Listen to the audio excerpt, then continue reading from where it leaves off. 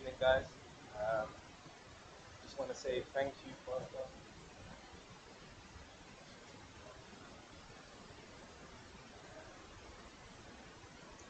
I know, Pastor's always up here, and he's just put bombs and so on and so forth. So I'll try to, beat that devil if I can. Amen. But anyway, you know what God's going to do for us. I really do pray and hope that what God will help every single person. Because I think this is an issue that I believe no one really wants to talk about. And we're going to confront the issue today through this. So, Daniel, you've got your Bible, Daniel chapter 3. Daniel chapter 3, we're going to read verse 15. Okay,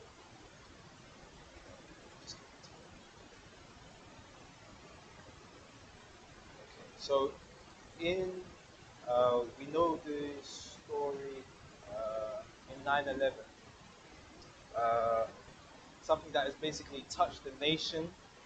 As you know, many lives were taken through the 9/11 incident. And there was a documentary that was out, or I believe it was a film, how that when so many civilians were stuck in the building, what happened was that there was a fireman that went into the building. Obviously, there's rubble, as you can be aware. So there was, like, as you know, flames, smoke, etc. were in this building. There was a fireman who was, was called to duty to basically go in there and basically bring out as much civilians as possible. Also, there was a policeman also there, had the courage to actually go into the building and basically do the same thing. What intended to happen is that both of them got stuck in this building. As you're going to be aware, fire is going on, smoke is going on. And so what happens is that, as the fireman is caught up, rubble's on top of him, rocks are on top of him, same as the policeman. What intended to happen is that they started to communicate with one another. They're both stuck. They can't come out. And so, the policeman is being very, very weary. Can't really speak much because, when it comes to smoke and you breathe it, it does a lot on your lungs. They always say that, like fire is, it's dangerous, but how many of us know that smoke kills? So, the fireman is saying to the policeman, hey, keep away, talk to me. But tell me about your life, tell me about your kids, tell me, he was just doing that as a strategy to keep, this policeman alive. As outside, fire brigades and so on and so forth, they're coming through, they're moving the rubble and they save these two men. But after the story, it basically says that the policeman was going through trauma. As you can be aware, you're stuck in a building, you're almost about to lose your life. Many people suffer with PTSD. People suffer with trauma, etc. But what I want to preach about is that many people go through trials, go through the fire, but don't survive the smoke. Meaning that you could be going through the fire. We've all gone through fires. We all go through trials. But some way, even though you went through the trial, the smoke is still moving on you. So we're going to touch on this text.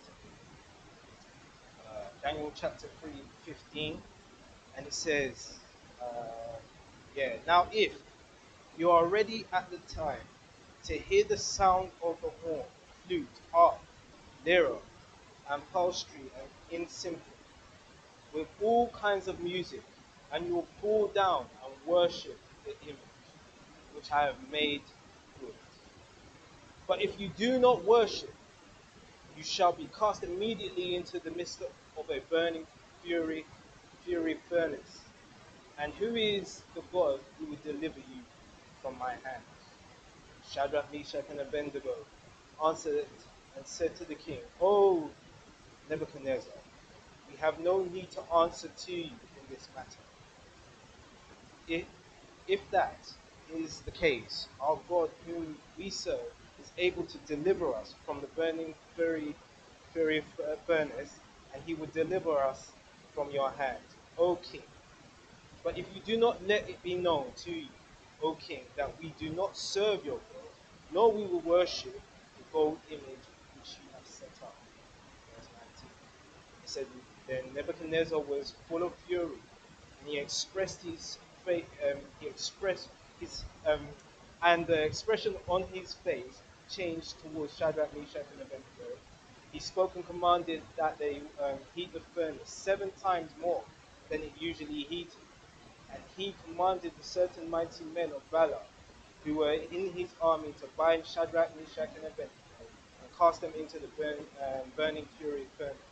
Then these men were bound in their coats, their trousers, their turbans, and their garments, and were cast into the midst of the burning fiery furnace. Therefore, because the king commanding was urgent, the furnace exceedingly hot, the flame of the fire killed those men who took up Shadrach, Meshach, and Abednego. Long text. People, nations, and languages are all commanded to be underneath King Nebuchadnezzar's presence. Here's a man who's actually in authority. I mean, this is a man who's actually, commanded people to worship this image, because he knew that, you know what, there's a power in fear. He's gathered people together to know that I am the man. If you do not worship this image, there is consequences. How many of us know that, like when we're basically always tested by our faith. We're living in a world now today where, you know what, if you're a Christian and you say you're a Christian at this modern day time, you get all kind of slanderers. We haven't got the fear against us yet. We can still have freedom. But here's these people. They don't have freedom of speech. They're not standing up like Shadrach, Meshach, and Abednego and saying, hey, we're not bowing down. What happens is that in our text they were quiet. Why is that? Think with me, because I like to get into the text. Imagine King Nebuchadnezzar showing these people an example of his dominance. Saying that if you don't do this, crank up the fire. And maybe a few people didn't listen to King Nebuchadnezzar at that time. And so he makes an example of it. Think about it. The smoke of human flesh. The smoke of burning clothes. The smoke of hair. We all know that smell. It's amazing that when you smell something, it triggers something in your brain. And it makes you aware, it makes you alarmed, and it makes you attentive. So you can imagine all these people in the midst of King Nebuchadnezzar saying, you know what? Oh, I remember that smoke. I don't want to smell that again. So what intends to happen? They bow down. They remember the smoke, and the smoke that lingers is what makes them not to pursue. You think about it. Smelling the human flesh, hearing the wailing, and now saying that, you know what, oh king, whatever you want, we shall do. And so all of a sudden, in our text, we see the king brings an ultimatum and says, you know what, let's crank up the fire even more, because Shadrach, Meshach, and Abednego said, we shall not bow. Think about the people in the midst saying, you guys, are you crazy? Do you know what this guy's going to do to you?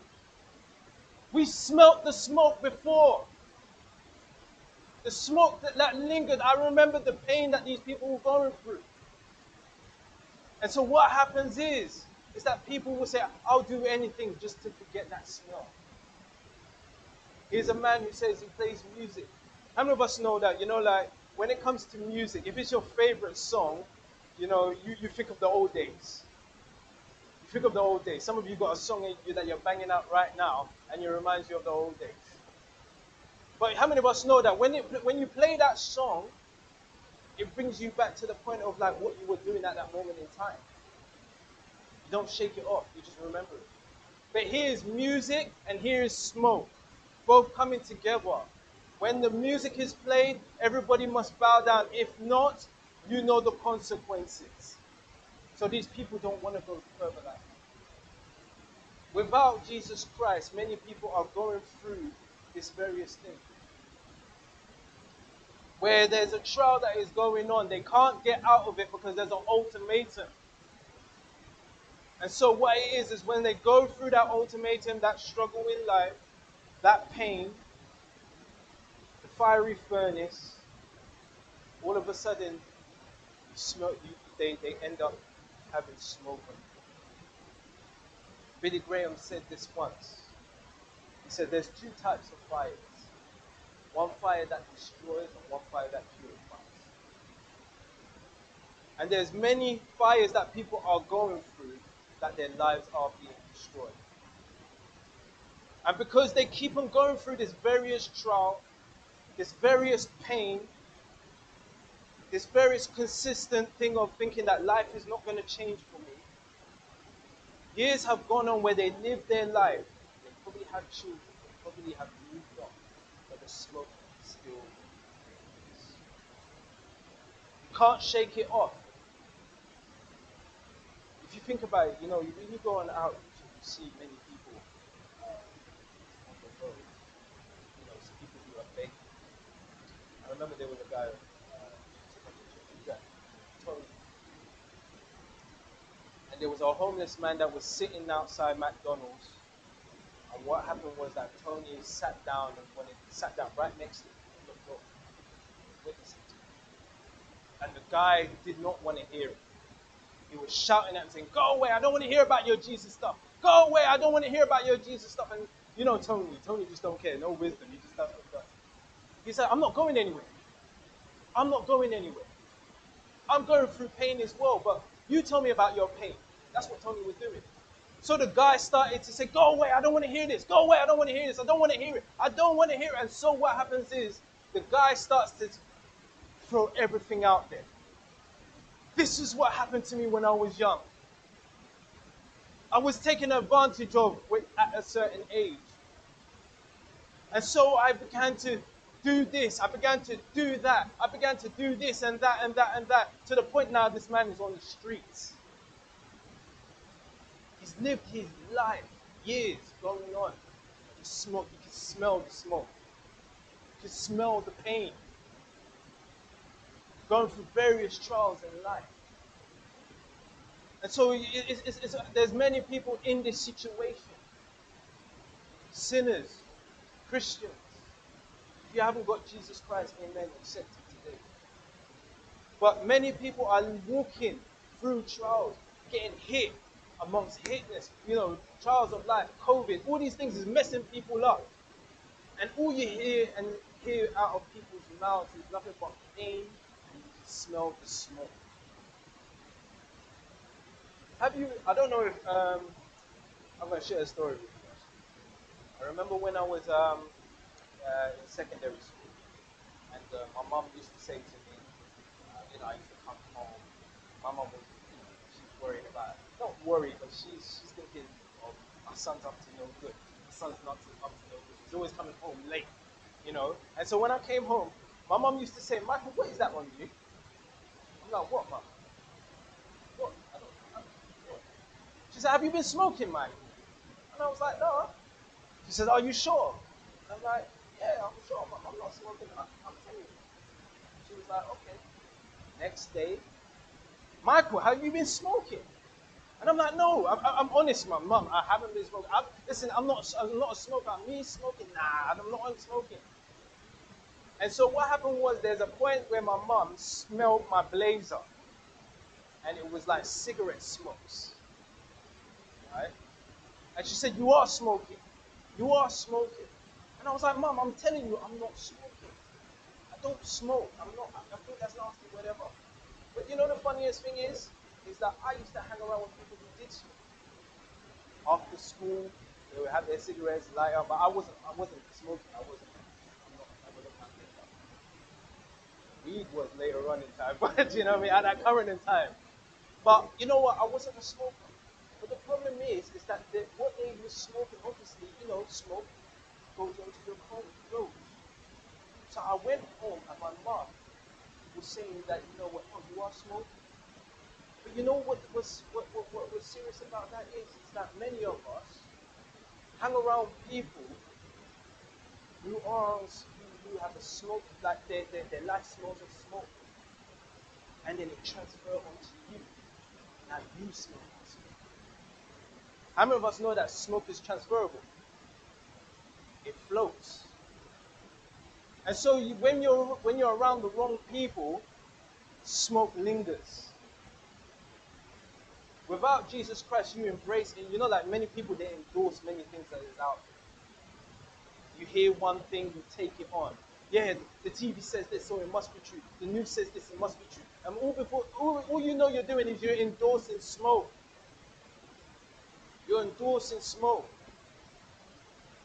We sympathize with people out there, but I'm telling you, be careful. Be careful. Because one day, you know what intends to happen is that the smoke begins to fall on you. People have said words that maybe are offended you, saying that you're bound, you're not going to become nothing. King Nebuchadnezzar says, bow down to me, bow down to the image, or this will happen to you. You've been tested by your faith so many times, and now you're what's the point? Is there any point in embracing smoke? There's many people that have actually gone through trials who are not in faith because of the smoke. And this is where it happens with us Christians. What do I think? There's probably smoke that you're going through. You're going through a trial. The smoke is there. You fail to actually take the smoke. Why? That maybe someone's offended you. Someone says stuff about you. So it just even takes that bad for someone to mention a name and you remember it. All of a sudden, smoke. It reminds you of the past. Maybe someone violated you at a young age. The smoke is still there. And even though when you're moving on in age, grow older, have children, smoke is still there. You can't shake it off. There's maybe secrets that you find that, you know what, it's not bad. Maybe you were violated when you were young, you know, but you live on, you probably got married or so and so forth, but your spouse doesn't know. And I'm not saying that you need to sit down and open up and so on and so forth, but you know, sometimes we question that, why are you like this? Why are you like this? There's something that is actually hurting you here. But you don't think you can open up. Reason being is because you went through something. You went through the trials of life. The smoke is there. Other people can tell there's smoke, but you can't. Many people can smell it. You can't. The walking aroma. I'm not that kind of aroma, but walking aroma. You can smell the smoke. And so when like some people say, I don't want my children or my child to grow up like how I grew up. Your child won't know this because they don't know what you went through. They don't know. And so what intends to happen is that, you know what, that you're walking years upon years and years and years and years within your life to the point it's your deathbed, and then people are still trying to figure out what happened. Why was mom or dad like this? Why was my sister like this?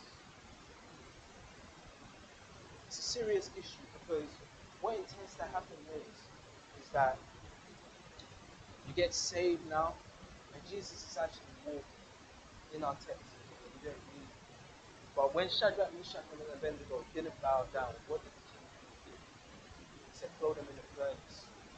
So what happens is that when he looks in, he says, did I not cast down three? So why do I see a fourth person? Jesus, the picture of that is that Jesus is walking with you through your trial. That pastor was preached about 2 weeks ago. And so when Jesus is walking with you in this trial, what he's basically saying that, you know what, I'm with you. You're not going through this alone. But what Jesus doesn't want is that when you go through the trial, that you're still holding on to the smoke. What he's trying to do is protect you. The thing is that sometimes we don't open up and say, God, held this for too long. It's hindering me to the point where, like, I'm suffering. So this is where depression happens.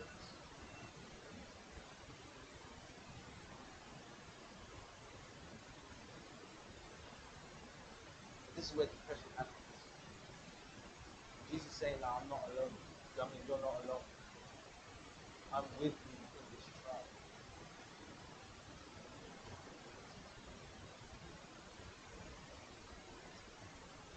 With that.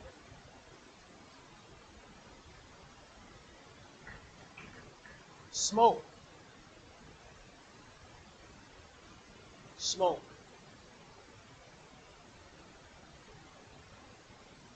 Is there smoke in your life right now?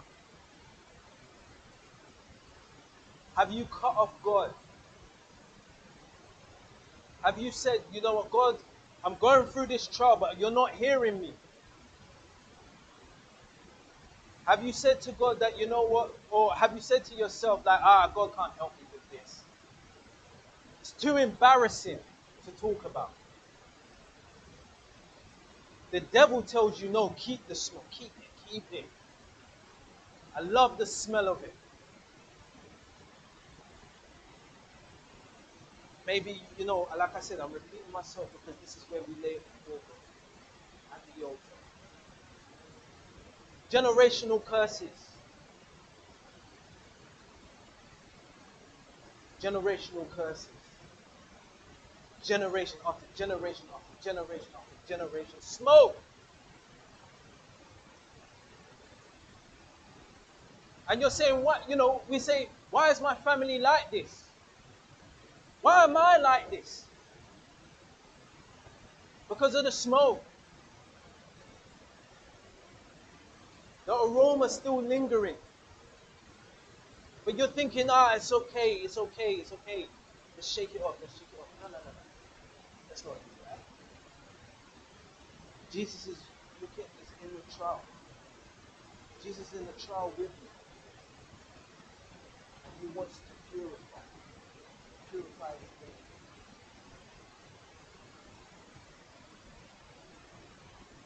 Help. Touch.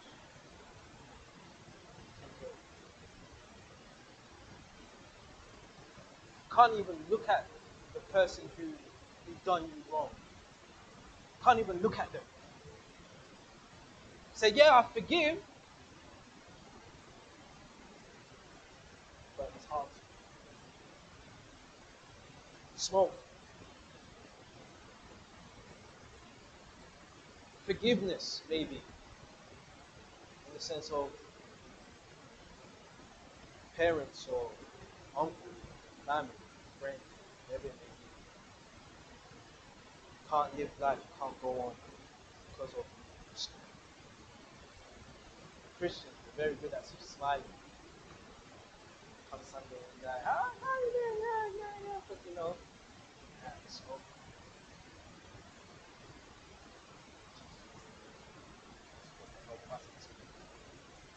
We have to come to a place where I'm honest before God and say, listen, I'm going to speak. If I can't smell it, so it's spoken to me. So yes, we have reference points. Yes, we do remember things. What are the things that we don't we haven't shaped.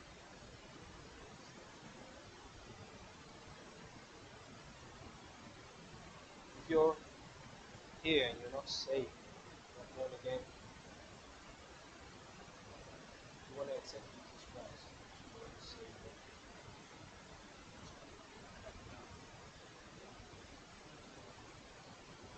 backslide.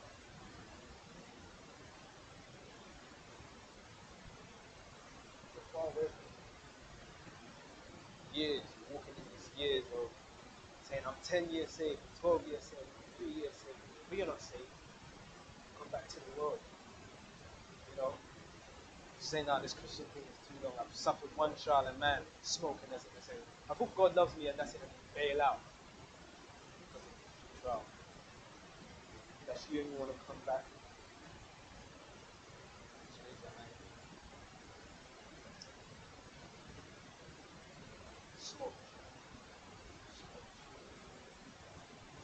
Don't let it be the next month or the next day while you're still dealing with this. And then that day becomes a week, that week becomes a month, that month becomes a year, and then it becomes years.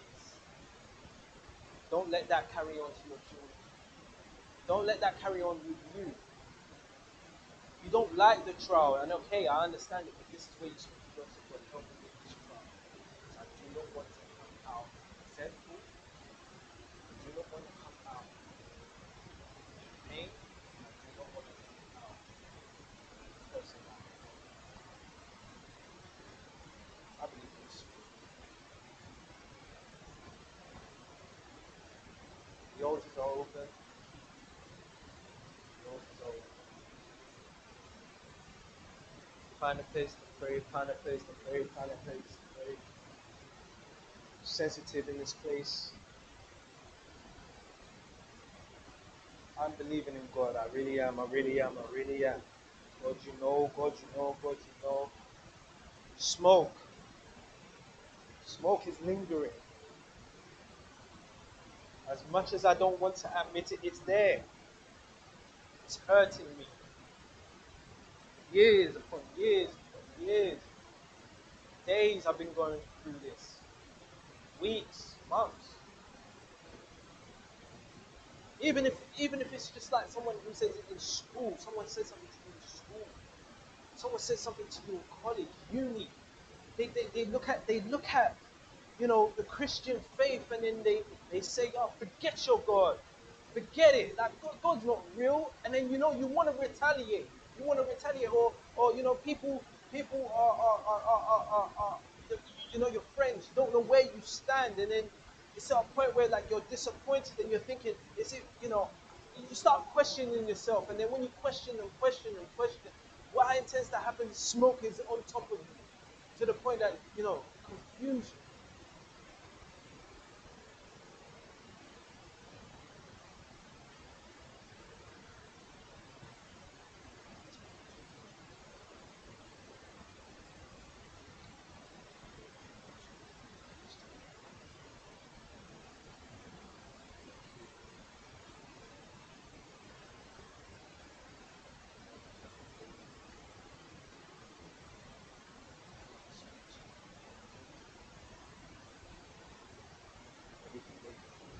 God, God, as you pray, God, help me, heal me, purify the flame. I do not want spiritual life to linger. I do not want my spiritual life to smell of smoke. God, I pray, Lord, that you save us. Save me.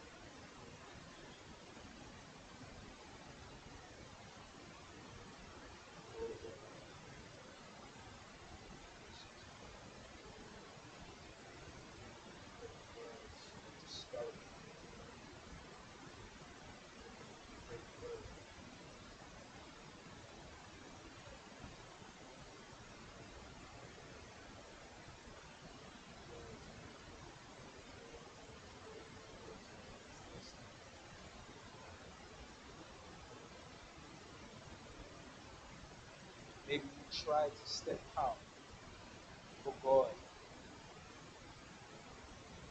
tried to achieve something with God and it hasn't gone your way, and you feel like you failed. People said things to you within the ministry, or you even not even a person in the ministry, or even it's outside said, you know what, says stuff about you, or says stuff about your family, or you trying to go forward. And as much as you keep trying to go forward, the smoke is still there. Remember those words. You feel like you can't go again because of the smoke. You know, many times people speak against the church. Many, many times. So what it tends to happen is that we as Christians, we get like get very, very defensive to the point where like it's hurt, it's upset. And you know what? You continue to live your life like that. Man, I can't trust that person. They say stuff about me. What it tends to happen is just smoke. That was smoke and you don't even realize it.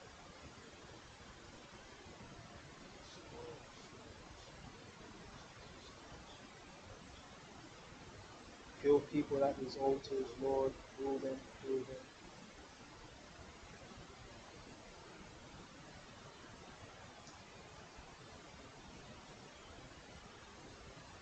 Kill them fast, kill them right. If you're done praying, if you're going to still pray, keep praying.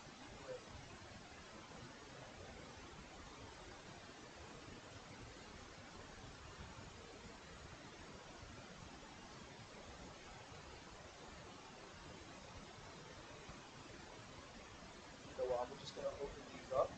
We're going to go cool. Not to embarrass anybody, or maybe it's the church.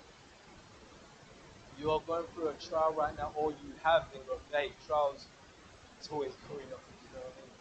But there's something obviously laid it before the altar, but you know what? There was a specific thing, or a specific time, or something that someone said to you that you know what? The smoke lingered. And you know what? You don't want to ever go through that again, or you know, it pops up time and time and time again. It might not be straight away, but you know what? Smoke is there. Smoke is there. Yes, we laid it before, but you know what? I want us to pray as a congregation that you know what? That you want to break this cycle. You know, you want to break this cycle. You don't want the smoke to linger. If that's you, stand. Let's come to the front. If that's you, if that's you, if that's you. Hallelujah. Smoke, smoke, smoke, smoke, smoke. This is for your children, man. This is for your children. The reason why I say this is because, you know, like you say, you know, many of us say that, you know what, I don't want to be like my parents, man. We say this, you know what I mean? We love our parents, and so on and so forth. But you see the decisions that they've made. And then you're like, Mom, don't you understand that this is hurting you? Or Dad, don't you understand this is hurting you? And so on and so forth. But then you know what? That you've seen the pain that has happened. But you've taken that pain. You've taken that. You've taken the smoke and you put it upon yourselves. You know, sometimes we want to protect our parents, but then you take some of their burdens on you, and the smoke is there.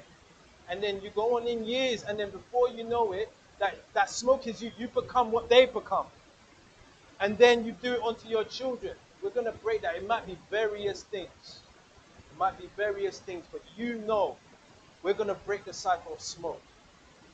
Maybe it started in you. Maybe you're the beginning of this smoke. The first trial is a trial that you feel like, ah, this is heavy. You don't want it for your children. You want to break this. Let's just pray to God and say, God, you know what? God, help.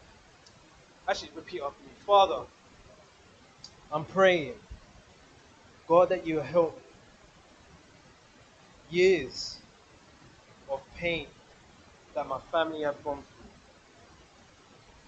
Months, days, years of pain that you may have seen in my life.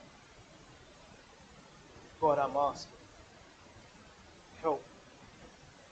Release the people that have spoken words and done things to you. Father, I pray that you break the curse and that you will start a renewing spirit in me. Father, I release them. Let them go.